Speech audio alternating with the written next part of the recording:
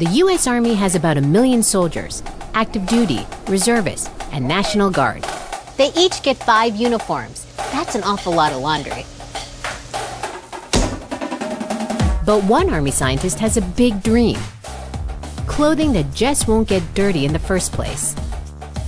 I've been working on developing self-cleaning clothing for about 5 years now.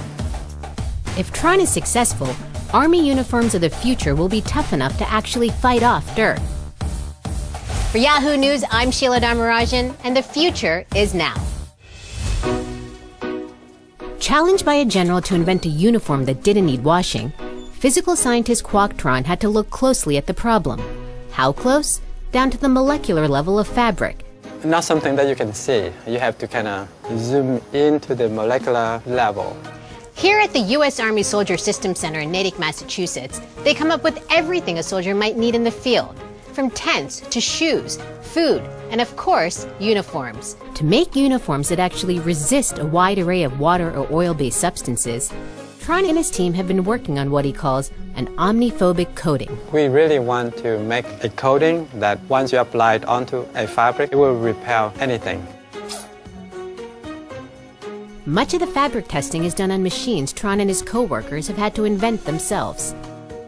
The equipment that I set up to measure the penetrations of particles through fabrics.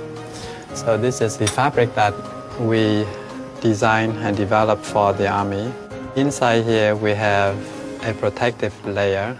So how well does this uniform fabric resist dirt?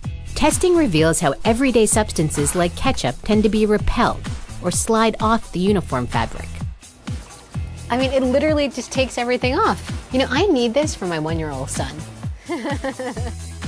The coated uniform fabric can even resist tough substances like motor oil, which beads up on the fabric's surface instead of soaking through. It's one thing if the clothes repel water, but it's another thing if they smell. That's the reason why we add antimicrobial additives into the coating. It just doesn't allow bacteria, microbes to grow, and that's the source where it causes the smell. It's one thing to test these uniform fabrics in a lab, but for the U.S. Army, it's all about performance in the field. But maybe not in these clothes. That's better. One of the biggest challenges is mud, especially when it is ground into the fabric itself. Tron is trying fabrics with tighter and tighter weaves to handle it. See the dirt on top? That's because we're pushing the dirt in between the fibers. So eventually the dirt, they just fall off. Right. And it totally stays dry underneath. Not wet at all. Yeah, that's right. Soldiers first tested the uniforms in 2011, where they were worn up to 15 hours a day. 73% of those soldiers said the uniform should be adopted for use by the Army. Another field test at Fort Riley, Kansas will soon put the uniforms through even more strenuous testing. Tron and his team are working with Virginia-based Luna Innovations to refine and improve the self-cleaning fabric. Still years away from the battlefield, Tron hopes that someday soldiers won't have to worry about clean uniforms ever again. Thanks for watching, and follow us on Twitter at #YahooTFIN. For Yahoo News and the Future is Now, I'm Sheila Dharmarajan. Yahoo!